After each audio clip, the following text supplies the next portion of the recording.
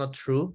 We are actually connecting learning ePortfolios. We recognize the value of learning ePortfolios, but our goal is to make a connection between those learning ePortfolios and how all that work can be used for career readiness upon graduation.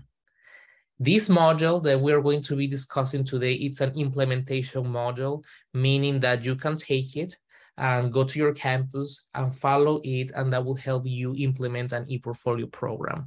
And with some twists, depending on your main goal, it can still be used. So keep in mind that, yeah, it's based on research, but the main goal is that eventually you can use it in your campuses, and we are using it at UNCP.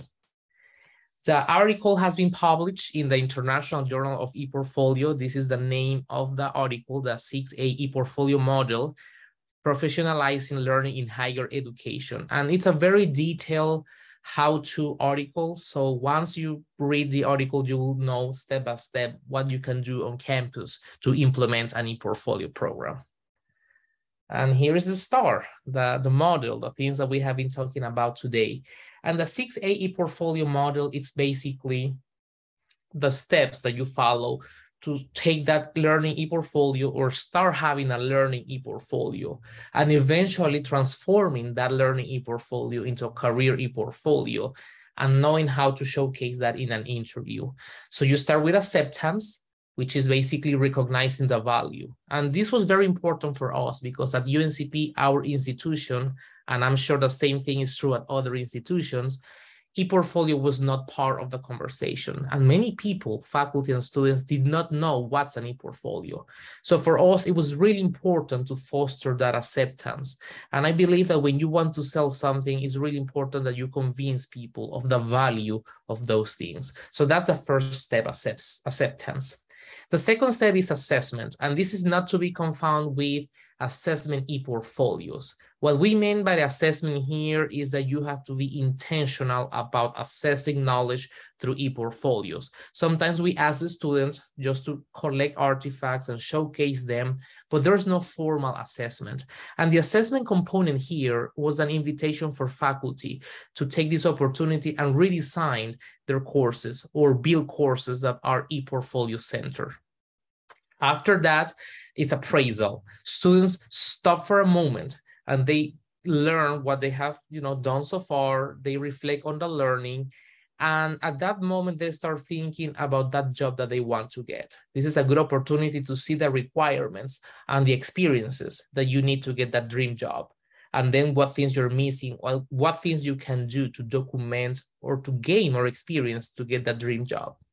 After that, when the students have matured and they have solid, robust learning ePortfolios, they engage in a moment of adaptation. What things need to change or what things need to be modified for that learning ePortfolio to be ready for career hunting or jobs. And that's very important because a learning ePortfolio sometimes doesn't translate per se into a career application document or asset.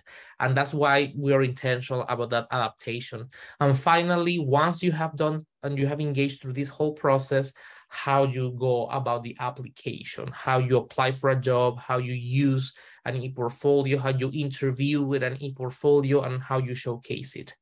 All of those 5 elements are bound together and they are glued together by Alliance. And in Alliance, basically, we are saying that this is a student center. We believe that the student has ownership and they have to go through that process on their own. But Alliance means that we want to involve as many people as possible. It's not only about the students, but faculty, mentors, coaches, industry experts, alumni, members of the community. And all of them, they have active roles in different steps of this module. So let's get started with the model. We're going to go through the model and we are going to be telling you what we have done so far at UNCP or what we are going to do at UNCP because we have not covered yet all the A's. We have been doing this for a year. So in acceptance, it was basically what's an ePortfolio. As I told you, many people didn't know what was an ePortfolio. So we started selling about the values and the benefits. We built a website and we worked with our marketing department to build the name of our program. We didn't just wanted to call it ePortfolio program. So they helped us develop the name, the ePortfolio Initiative for Career Success Epics. And we were in various events on campus. We were, every time there was orientation, we had a table at our university center. I went to the Starbucks, which was one of the busiest spots on campus, and there is a board there. And I was pinning things about epics. I was handing flyers with my team. And basically, we wanted to build that awareness. And sometimes it was just the name. Hey, you want to get your dream job? Are you documenting learning?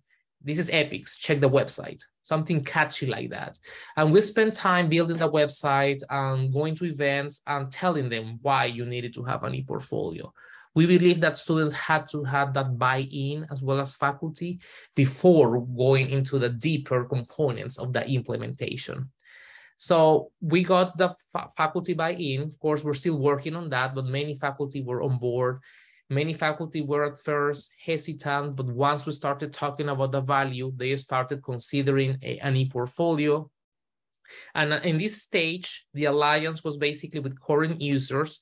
I knew some other students who had used ePortfolios. I myself have an ePortfolio. My team has an ePortfolio. So I make sure current users were part of the conversations and were helping us sell the product, ePortfolios. Our platform was the Canvas Student ePortfolios, which formerly was Portfolio. We wanted really to use that tool. And also I started making connections with industry, people who could be potential colleagues of these students. And we had a showcase.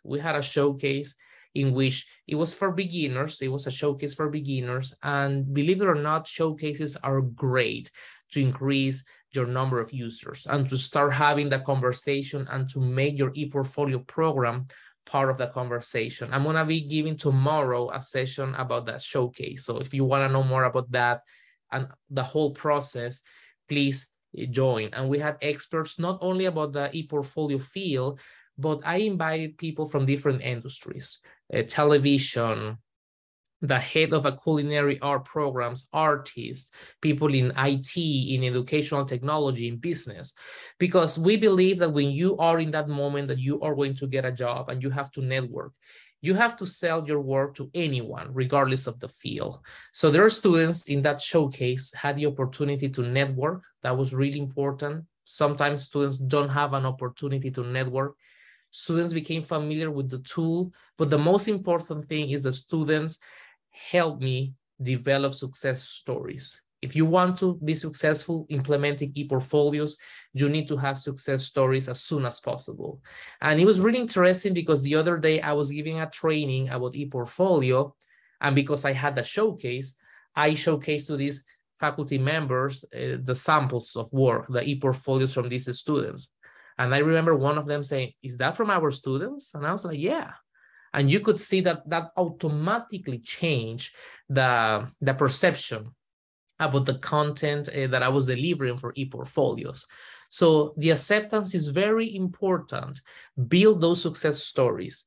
I'm a very ambitious person, and obviously I want to have a campus-wide implementation for ePortfolios.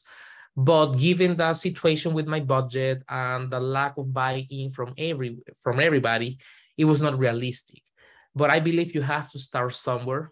And we had 10 finalists for the showcase. We have many applications, but we had 10 finalists who made it to the final round of ePortfolios. And that gave us 10 success stories.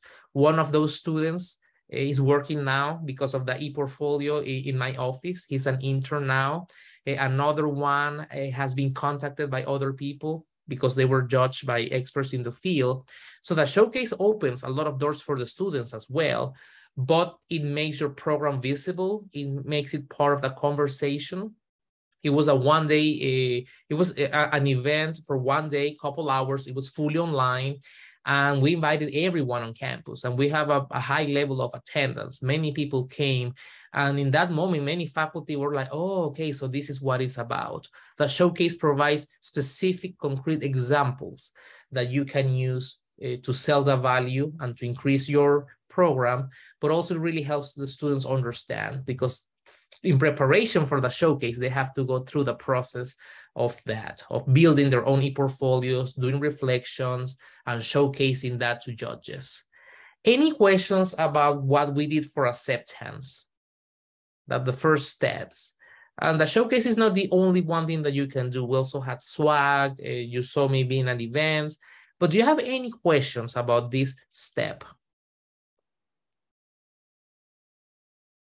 No? Okay. If you have anything, you can type it or you can interrupt me later in the presentation.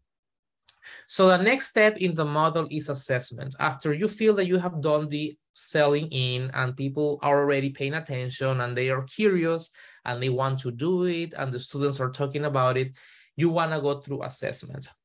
When we talk about assessment, it doesn't mean, as I said before, that we are doing assessment e-portfolios for accreditation.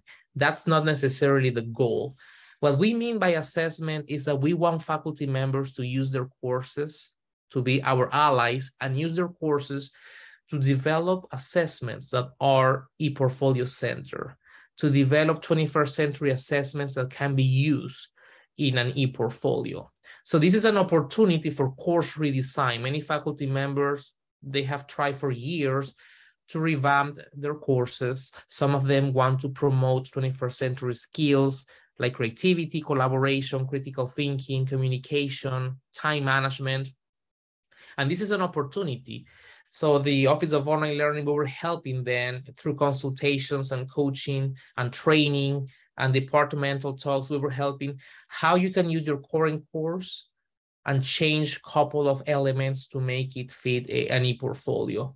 We're very honest with faculty in assessment, and there are two realities. The first one is that not every course is suitable for an e-portfolio. That's a given.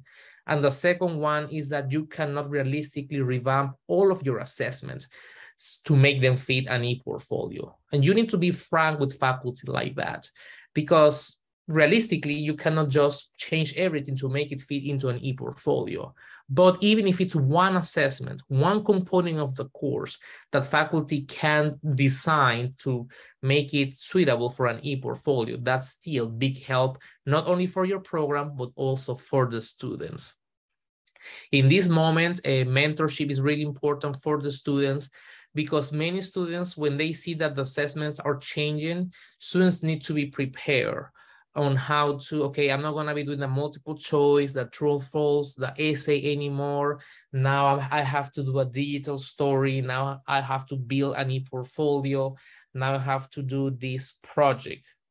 And when you want to implement the e-portfolio and you're intentional about the assessment, make sure you spend time training the faculty and offering the support to faculty, but also make sure that the students also get mentorship, because many students don't know how to produce certain artifacts with a high level of quality. So I think your department or whoever is leading the ePortfolio initiative, they should be intentional about providing time and resources for the students to succeed in these assessments as well. And here, your best allies, as I say, are the faculty member. This is where the faculty member can really help you take the word out and increase your ePortfolio program. And also your instructional designers, because they train the faculty, they help the faculty, but also they help the students in terms of succeeding in these ePortfolio center courses. Thank you, Miko. So the appraisal stage is a holistic evaluation of learning, a holistic reflection process, connection to career success, consultations and training in alliance again with other groups. In our study, we found research that shows that appraisal helps students make strong career connections, and they build confidence, because when they look back over their work, they see what it is they've succeeded at and the things that they have accomplished. So this is a really wonderful stage for the students when they can see and appraise themselves in such a positive light. It allows them to think holistically about all they've learned. It allows them to reflect, to see strengths and weaknesses, to see what they've learned and what they still wish to learn, how what it is they've learned has connected them to career goals, and think about next steps for their professional careers. And in this step, students work with outside of their classes in partnership with academic and career services professionals through consultations, group trainings, and on-demand resources. So again, some elements of this model take place within courses, and others, like appraisal, take place outside of courses, though fully supported by academic and student affairs personnel, such as career services. We also note that alliance with peers is vital, because this stage can also, as much as it helps students see what they've accomplished, it can also create doubt or questions about what they've accomplished. So we think this stage is important to work with peers who can support students as they go through this process, who let them know that it's okay to appraise yourself, perhaps negatively in some areas, but to maintain a sense of the growth and accomplishment that you've already undertaken. So again, an alliance with mental health, with student affairs, with career services, appraisal is a key step. The next step is adaptation. Adaptation focuses on transformation, change, all again in alliance. So in the adaptation stage, it's important to transition the ePortfolio that's a learning ePortfolio into a career or professional ePortfolio. I teach English, so I teach a lot about the writing process and the rhetorical situation. This is important to revise what's there in light of a new audience, an external audience, and to do so in a way that customizes the work toward the professional aspirations of the ePortfolio maker. So some of the changes that students might make at this time are formatting, moving from an academic or disciplinary style to a professional style. They may share different content, or they may emphasize different content. They may use different technologies in order to convey what it is they've done.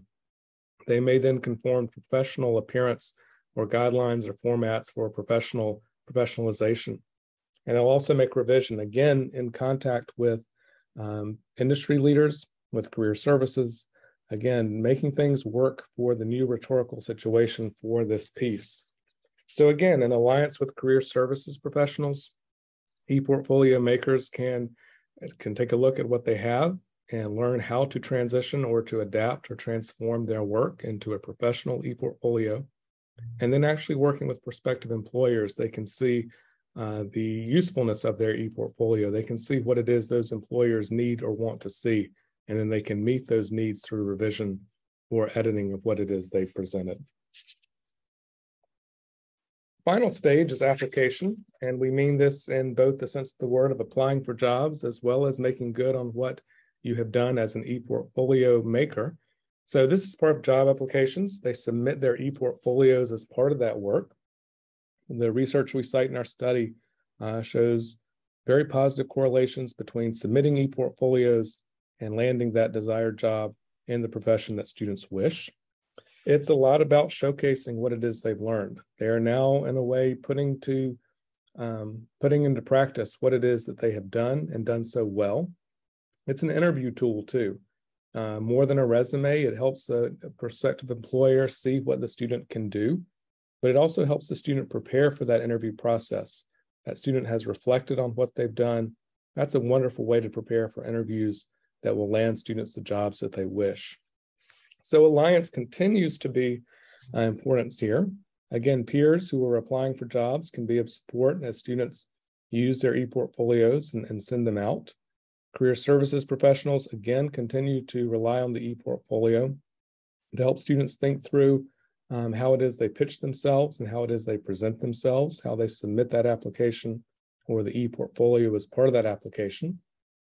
Faculty mentors at this time might help students refine or further strengthen how it is that they see themselves and their strengths. So faculty mentors can help students put together what it is they've learned.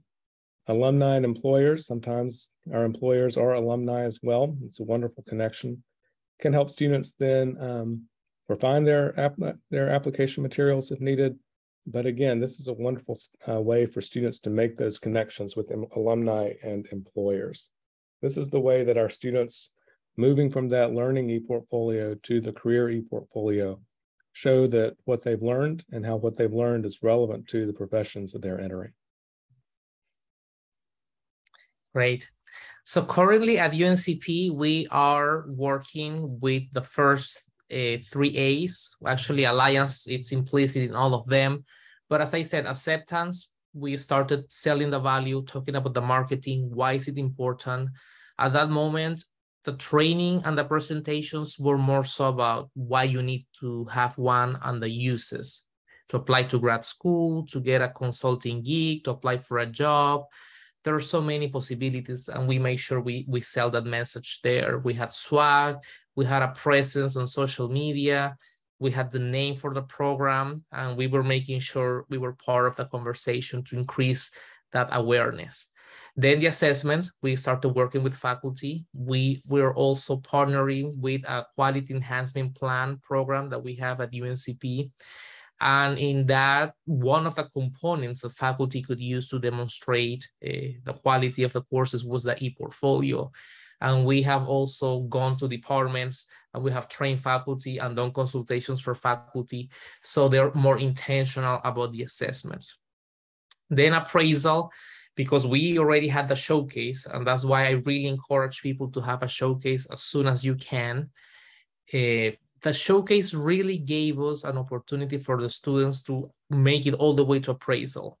They developed the ePortfolio for the showcase. They started thinking about career readiness. They started to network.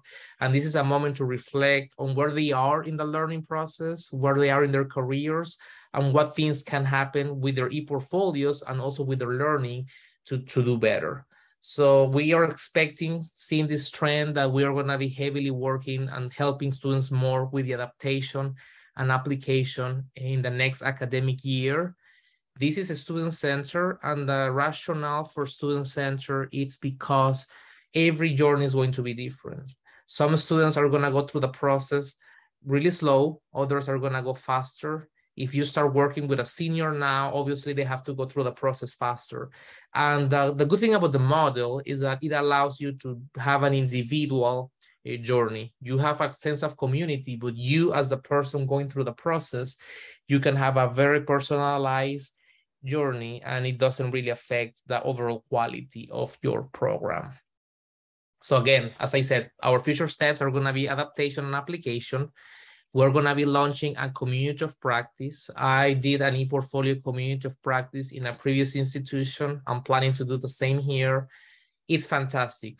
It's basically 6 weeks, six meetings, and I like to leave a meeting a week in the middle for them to read and catch up. So it's like 12 weeks or so. And you can provide food, you can provide the books.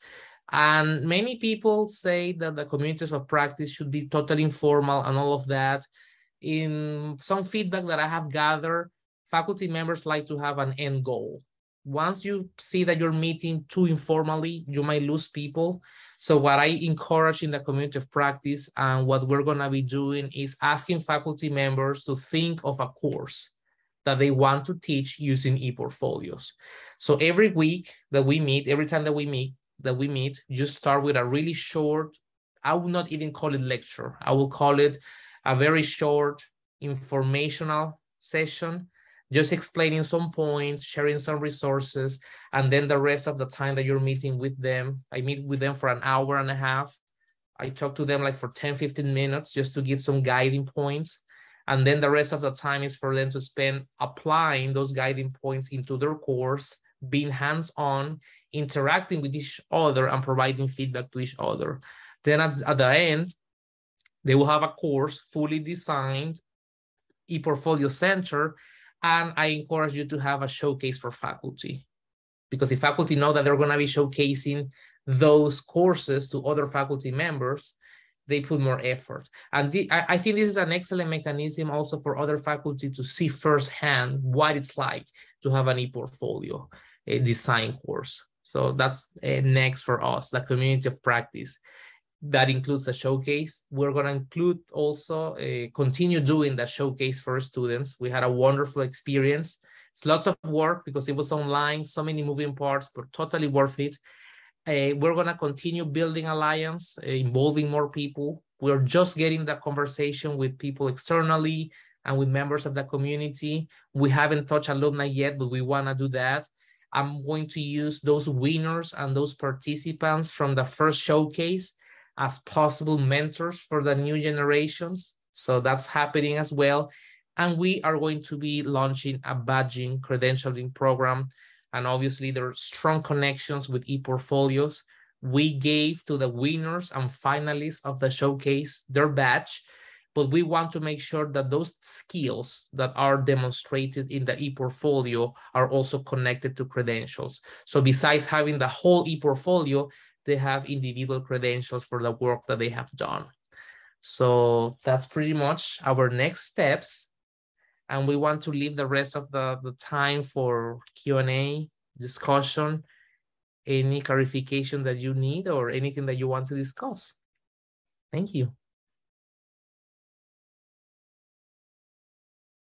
And I'm gonna put up this slide in case you wanna ask anything about the model or anything that we covered today. Feel free to put those questions in the chat or to raise your hand. I see one hand is raised. So let's see, that looks like Kim. So my question is, you mentioned that you're thinking of having the winners of the showcase or the students who were showcased in for their ePortfolios as peer mentors for the next group. Have you approached that with the students, and what was their reaction to being asked if so? Yeah, great question. The students are honored when they win the ePortfolio. They feel like stars, which they are.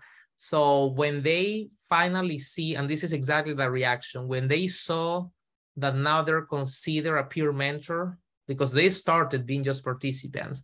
So they really feel good when they know that they have what it takes now to help others.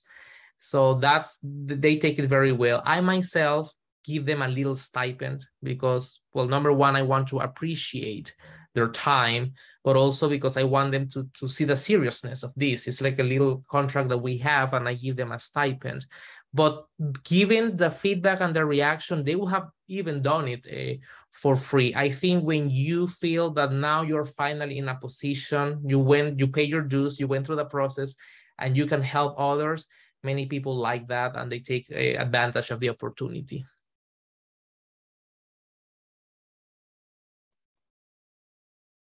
I asked them to join a panel too after the fact.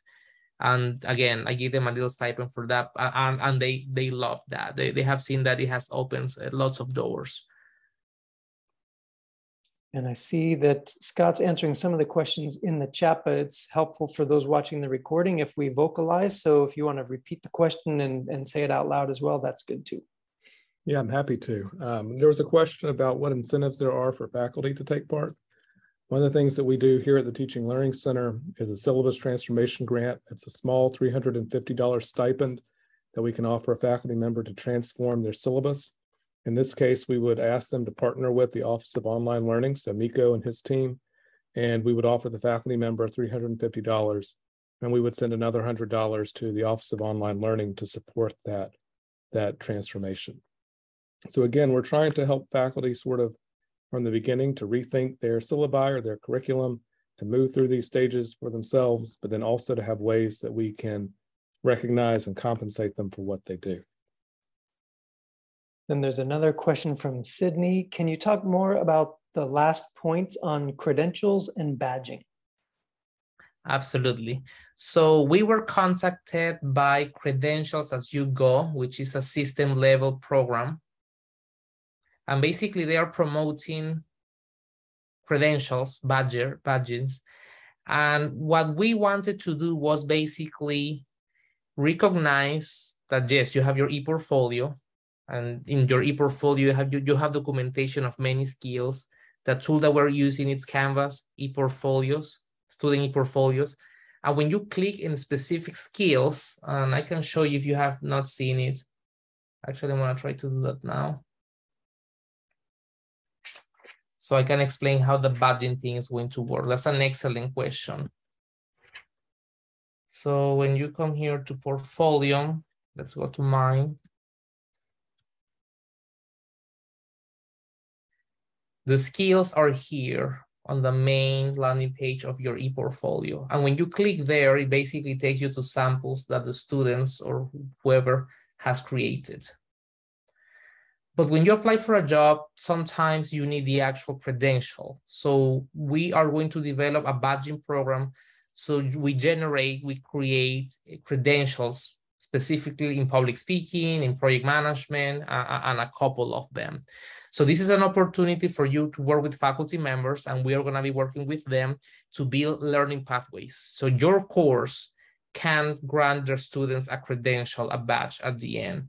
So it's basically similar to this, but you actually get the credential and you actually get not only the digital badge, but also the verification that you went through that. And the rationale behind it's because, yes, the ePortfolio is really important and all of that, but we recognize that credentials are becoming more important. Many people don't finish college. Some people have some education, and the purpose of the credential, the badge, is to recognize that knowledge. Some people never went to college and they're just coming back now to college, but they worked for a long time. So the ePortfolio can provide documentation of just experiences, but it will be nice to have the badge as well. Does that answer the question, or Exactly, that's a good point. It's portable, so they will have access to export that badge. That will be the main difference. Exactly, not just using portfolio. So we acquire it's called now Canvas credentials, and they will be able to export that badge wherever they want. And that's exactly you just hit it right there. The ePortfolio, it's too holistic. And the badge, sometimes I just want to demonstrate to the employer that I have experience with online learning. So all I need for this instance somewhere is that badge. So yeah, perfect. Another question in the chat from May. Aside from the partnership with faculty to implement ePortfolios, who are the other internal stakeholders that need to be on board to effectively implement ePortfolios? I could hop on there a little bit. In our AACNU ePortfolio Institute team, Miko and I worked closely with our career services. So maybe career services could be thought of an internal stakeholder that's sort of the first group that needs to be at the table. They've been vital in helping us sort of think about how to connect employers with prospective employees, our students. They've been helpful for thinking about co-programming and support. We've also come to realize that we need to connect with faculty or the leadership of schools and colleges that have professionalization requirements. So for example, our School of Business has a passport requirement, which requires the students to demonstrate and take part in some professionalizing sessions. So for the School of Business, the ePortfolio now can become the repository or the interface where those accomplishments are recorded and reflected on. So we serve that need for that school. For our School of Education or for other schools that have licensure requirements, the ePortfolio can segue in with some of the other work that they do, such as EdTPA. So it's very important to have sort of high-level leadership in those schools, those colleges, where the ePortfolio can partner with or be a venue for that kind of demonstration of professional skills that are required in licensed professions. I would also say that something that I think is unique for UNCP is that we have one of the highest numbers of student service hours of anyone in our UNC system, given our student body size. We have hundreds of students completing thousands of hours in service learning, community service, co-curricular service. These are incredible opportunities for students to document learning, leadership, professional development. So we found, I think it's helpful for us to work with CCE, our Office for Community and Civic Engagement, because our students are doing professional things in those co-curricular or extracurricular venues that we need to capture. So I think that's very important. So for that question, I would say it's important to have career services front and center, but also groups like your deans who are leading schools that have professionalizing requirements, and also your community service or civic engagement offices, because students are doing so much work there that can become part of their ePortfolio. In our institution, funding is not Our institution sort of divides funding between our academic affairs and student affairs divisions. So what's unique about our work is that Miko and I are in academic affairs, so our budget comes from that. But the other offices that I talked about in terms of CCE or career services, their money comes through student affairs. So sort of funding lines, funding pools are different there, and that can sometimes be a challenge. Yeah, besides giving grants, I like to give stipends and motivation in any way to the students. So the showcase, we provided cash awards to the winners, $600 for the first place, $300 for the second place, $200 for the third place. So, and when students participate as peer mentors or something, you recognize them for that. When I invited the judges to the showcase, I pay the judges just to be judges of the showcase as well. So if you have, I'm sure they will do it for free as well, but it's nice to recognize people for the work. So if you have the funding, those are good ways of engaging people from outside and the students and giving them some recognition. See a question from David, and there's a follow-up question from Sonia that's related. So I'll see if we can combine these. David says, I'm interested in the other side of the communication equation, employers. My sense is that ePortfolios are still not a standard part of many job application processes. How do we know when and how ePortfolios are an asset in the job search and application process? And how do we help students tailor their professional ePortfolio to their specific field of interest? And later on, Sonia asks about translating or transferring information from their portfolio to platforms like LinkedIn. So if you want to talk a little bit about that bridging to career and how the employers get engaged, please do so. There is a story that I'm going to share which connects to that. I mentor a student at a previous institution in engineering. He was one of the winners of a showcase that I did. And when he applied for the job, his dream job was with Adidas. And he submitted in the application materials the link for his ePortfolio. Many application websites, the portals, there is a space for website. That's where you put the link for your ePortfolio. And we teach students to put the ePortfolio link in the heading of the cover letter of the CV or resume. And when you are enclosing or finishing the cover letter, the last paragraph can have something like, and you can find samples of my work here. So he went ahead and he submitted his ePortfolio with all the prototypes that he had developed. And he got the job. And he told me later on that one of the reasons he felt that he got the job was that when he came to the interview, because they saw the ePortfolio and all the things that he could develop, they already knew about him. So the interview was not about breaking the ice or just trivial questions, but they were really focused because they were curious about the specifics of his background. So even if the ePortfolio is not mandatory, in my field, it's mandatory in online learning instructional design, but even if in your field it's not mandatory, it gives you an edge and the trend continues.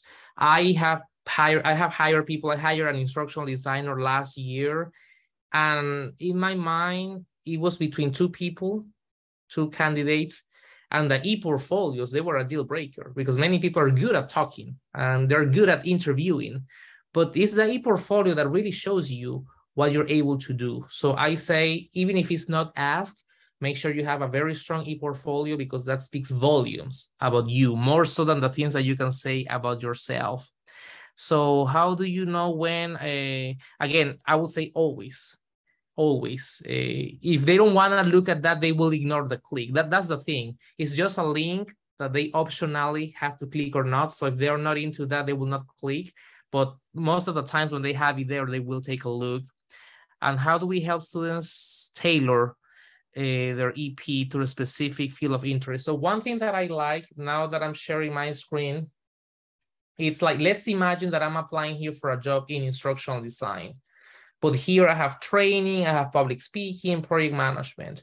If I click in instructional design, it filters to those artifacts just in instructional design.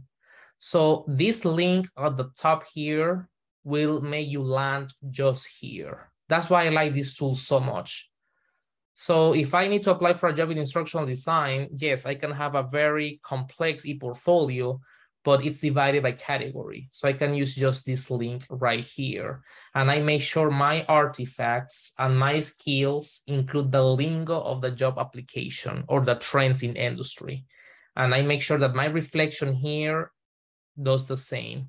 Another thing that you do to tailor is the reflections. Reflections for the job application have to be shorter.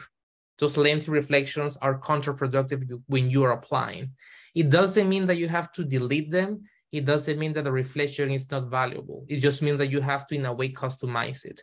Many students don't like reflections, and I tell them, the best exercise for you to practice and be coached for a job interview is the reflection. When you reflect on the learning for everything that you develop, that you produce, it'll be very hard for people to get you off guard with questions. So yes, students sometimes don't like to write more, but if you tell them that that's a good preparation for the interview, that's key there. What are some specific ways professional versus learning? Yeah, again, the reflection has to be shorter. You have to use lots of white space.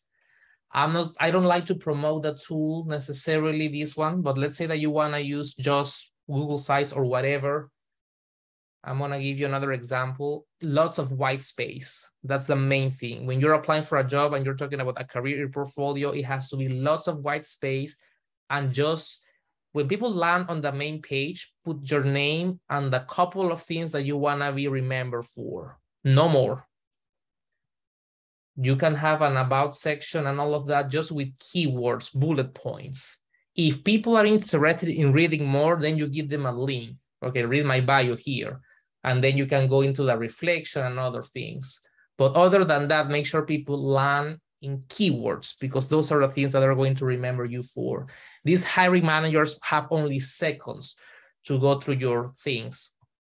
I'm listing here my documents with really brief descriptions. So if you want to see my publications, you click here and it will take you there if you're interested.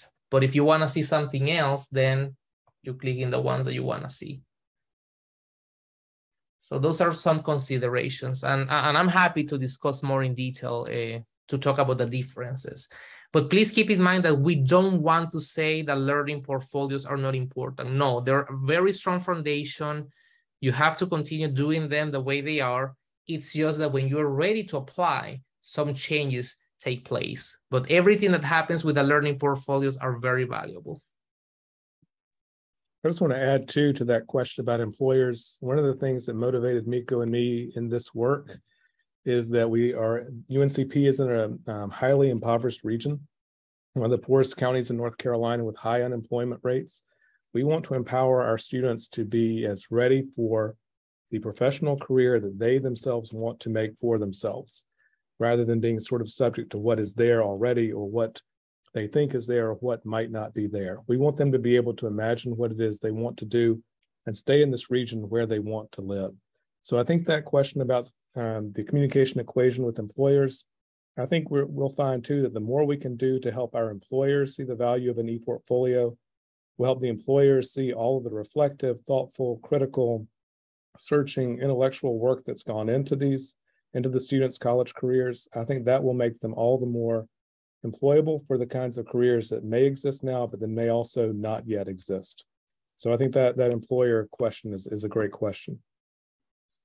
Absolutely. I see somebody mentioning co-curricular, very important point. During the showcase, we made sure that part of the rubric for the competition was that students had a combination of curricular and co-curricular. And we tell the students all the time, the things that happen outside the classroom, community service, being in a fraternity, playing a sport, being in the marching band, those things teach you so many skills and things that sometimes not even in the classroom you learn. And they're very important to get that job. But students sometimes don't have evidence of that. There's no documentation. So we promote in the ePortfolio program in EPICS the documentation and the relevance of co-curricular activities. For Kim, who mentioned that. Yes, we work with students. You need to have a combination, LinkedIn and your ePortfolio. We use Canvas Student ePortfolio, but we are not connected and just saying this is the only tool. The technology can change. You can have Google Sites, you can have Weebly, Wix. The technology is very secondary. It's about how you build the ePortfolio, how you reflect the elements that you need to have, and of course, how to showcase it during the interview.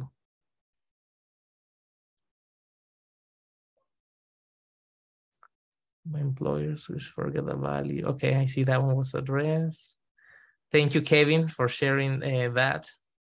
Sure. Well, I just wanted to put it in there because we have reached the end of the session, but I'd like to thank Miko and Scott for a really great presentation and an even more exciting conversation. I think we had some great topics raised by all the participants. So thanks everyone for being active in the process.